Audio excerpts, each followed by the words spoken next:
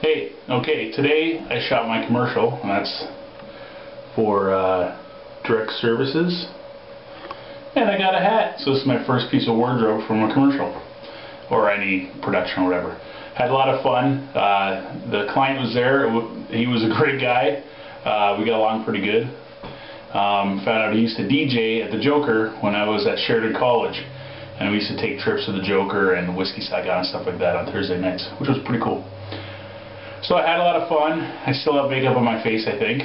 I think today is Tuesday, April 26th. No, I know today is Tuesday, April 26th. And the commercial should be on Omni Television by Friday. So, and I heard them talking, and I think they said it was going to be running for a year. Not too sure. But, so you're going to see me walk in at the end of the commercial and take some keys off somebody and smiling.